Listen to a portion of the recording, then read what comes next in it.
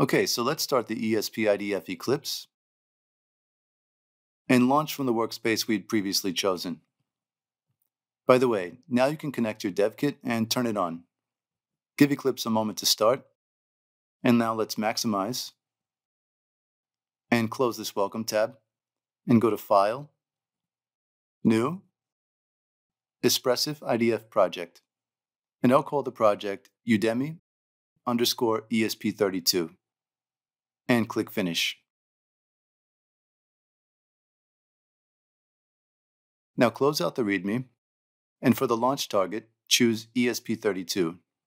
And while we're here, let's set the COM port. And I have the rover dev kit connected, so I have two COM ports here, and I'll just choose the higher number. If you don't have the rover kit, just choose the single port shown, and then click Finish.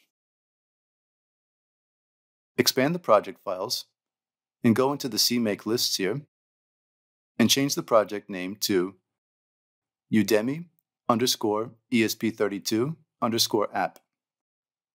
And this will be the name of the application binary produced by the build.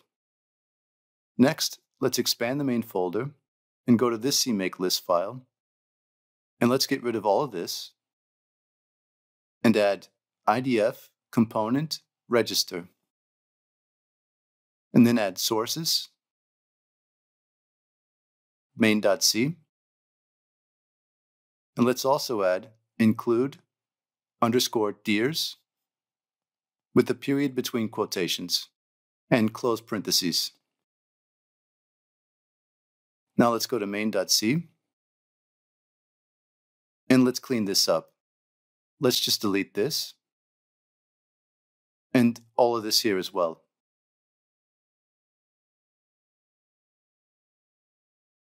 And delete this as well. And we can leave it like this for now. Now go to Project and Build All. You can also use Ctrl-B as shown. And by building the project, we're going to generate what's called an SDK config file. The SDK config contains the project configuration that we'll need to adjust based on the project needs. Also, there is one error that may arise depending on your version of the ESP-IDF that we'll need to resolve by adjusting the SDK config file. So just give the build a moment to finish, and I'll point out this error here regarding the invalid certificate.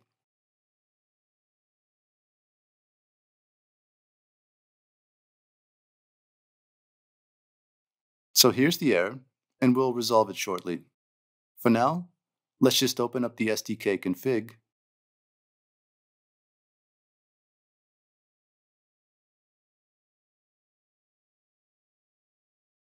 and the first thing we'll need to do is go to Serial Flasher Config and change the flash size to 4 megabytes. Next, go to Partition Table and change it to Factory App 2 OTA Definitions, and that's to enable OTA updates. And then let's go down to HTTP Server and change the max HTTP request header length to 1024. As well as the max URI length. Next, let's solve the certificate issue by going to Embed TLS and choose Use only the most common certificates. Now I'll do Ctrl-S to save and go to build the project.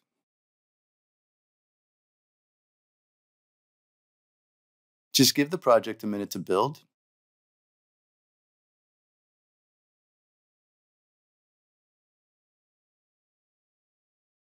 And we can ignore this warning here. And all looks good. Great. So now let's flash the dev kit by hitting the green arrow in the top left corner. And now the image is being written to the dev kit. And all looks good. So I've updated the project configuration lesson to include one more step. After progressing into the development of this application, I noticed that the ESP log information macro wasn't recognized by the IDE, and these red squiggly lines appeared. The application itself isn't affected, however, I wanted to get rid of them. So let's do that now. Let's go to Project, Properties, and under C++ General, go to Indexer,